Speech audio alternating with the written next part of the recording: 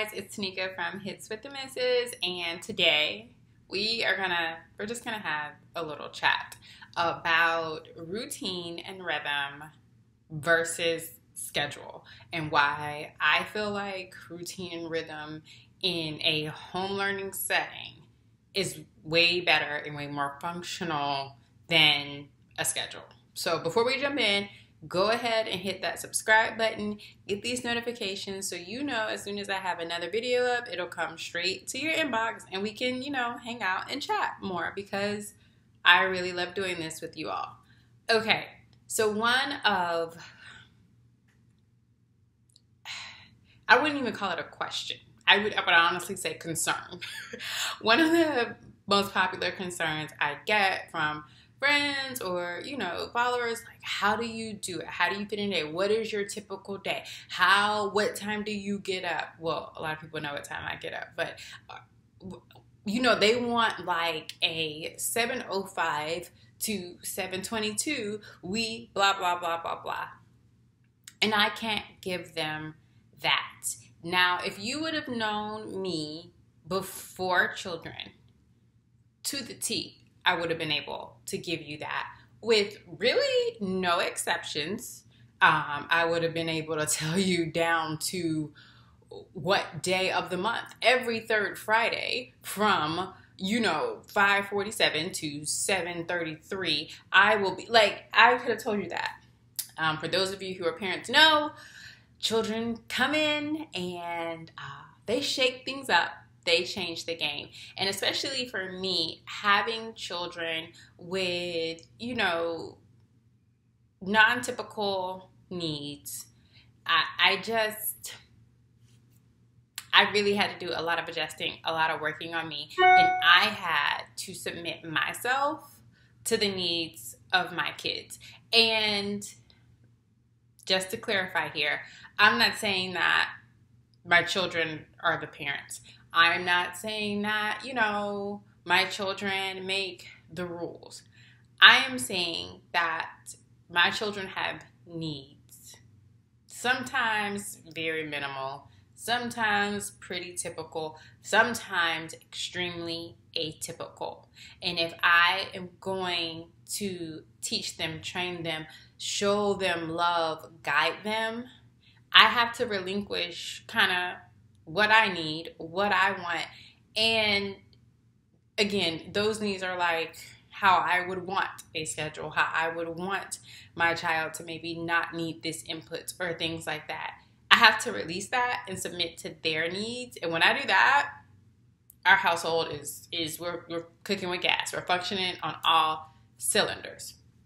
So I'm very sorry, you will not get a schedule from me. And that is because we don't really have one. I can't give you one, but what I can tell you is why routine and rhythm work for us, especially for me, because I had to make a serious mental transition, and especially for all of our new homeschoolers or those doing distance learners, where your days were ruled by time. We have to be at the bus stop by this time. We, have to be up by this time. We have to eat by this time. It was ruled by time, where now those times are a little different or a lot more flexible, and you're still trying to figure out, especially, if you're working at home or whatever, you're still trying to figure out how are we going to make this work, right?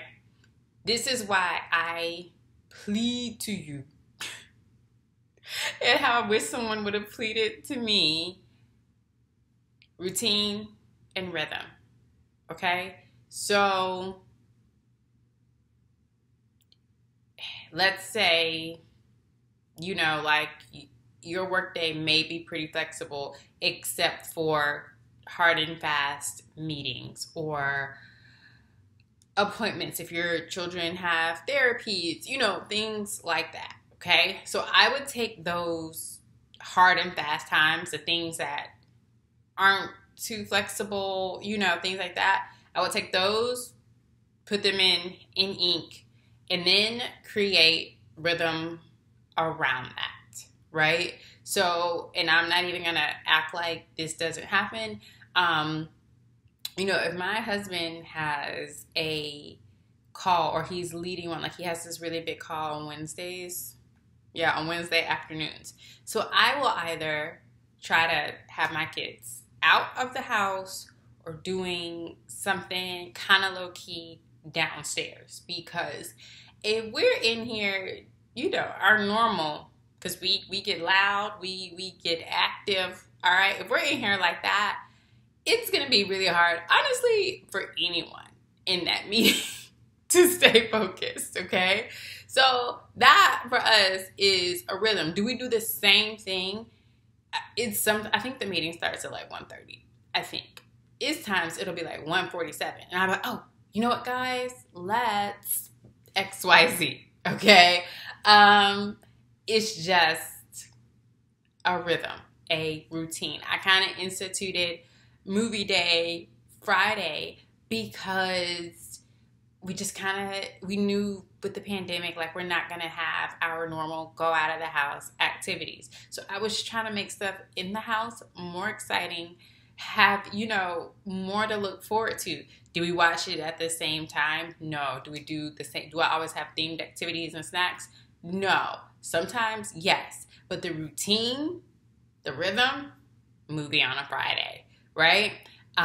Also, our kids wake up various times, okay? And we really do kind of let our kids sleep. And when I say various times, y'all, it's not like they're sleeping until 10:20, because then something would be really wrong.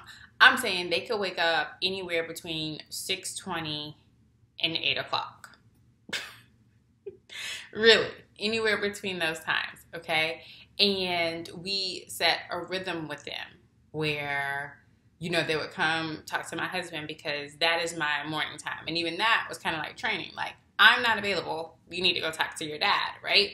So his training with him is grooming, okay? Get dressed, all right? Brush your teeth. Did you make your bed? Check, check, check. Okay.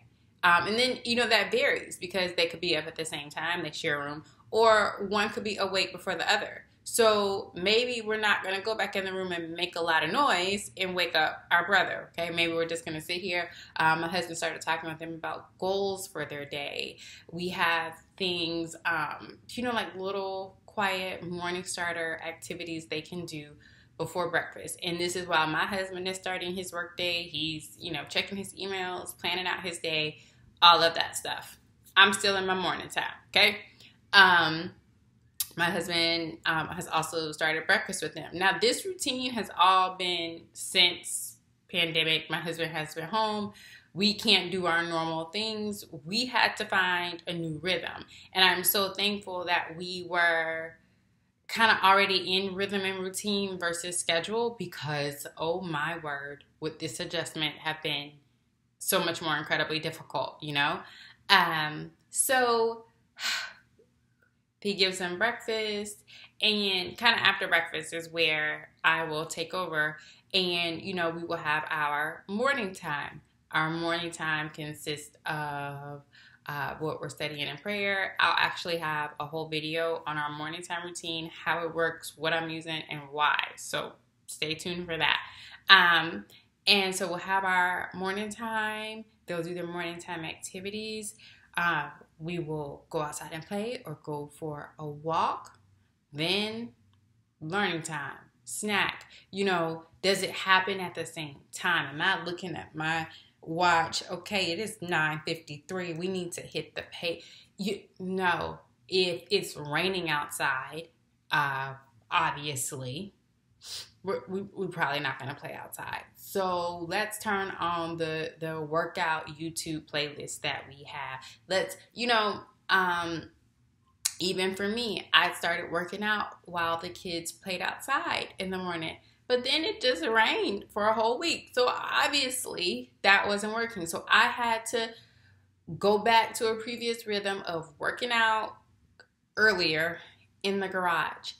I say all of that to say, not that you need to have my rhythm, my routine. I'm saying all that to say that as someone who just was betrothed, really, to schedules. Okay? I cannot tell you the amount of irritation I have absorbed by people being tardy, things not being on time, or if I am late, oh my word, I would lose it. Okay. But with children with home learning, and here's the thing, it's home learning. So your home is first, your values, the peace, all of those things in your home, that comes first, then the learning, right? And I just really feel like that's what we need to focus on. And when you have a rhythm and routine versus a schedule, okay, so your routine could be, if you, let's say you have like a younger baby and an older one. So when your younger baby naps, you might do something else with your older child. It might not be at the same time. It might not last the same time. I don't know. Children met a long time ago and was just like, we're definitely not going to make nap always predictable. We got to shake that up. So you never know. But just have the rhythm. Life will be fuller. It will be more simple. It will be more adaptable. Okay? I just truly, truly encourage you to consider a rhythm and routine versus a schedule. And again, there are some things you're not going to be able to just, we'll make it work 15 minutes later or whatever. Okay. And I know for me, my kids feel safe and thrive knowing what's coming next. What's coming next. That can also be a part of your routine. We have visual schedules and charts, and I will say first, second, okay, or first we're going to do this, then after we're all done, we will do this. Then I will tell you what comes next, But it's routine, okay? And if we have a routine, they can feel more safe because some things are kind of predictable. This is what we do when we wake up. This is what we're having for breakfast this week. This is what we do midday. So, now instead of what's coming next, what's happening next, I might get are we going to play inside, or are we all going to play a game together? Things like that, because that's been a part of the routine. So I'm not going to take up any more of your time here. We've chatted a bit, but I just wanted to come here and share that with you all because it was not shared with me in the beginning, and I was stressed. And it's a lot to balance and manage and rework. And I just want you to take a deep breath and know it's going to be okay and just get a rhythm. That's it. All right. I've got more coming your way. Hope to talk to you soon. Bye.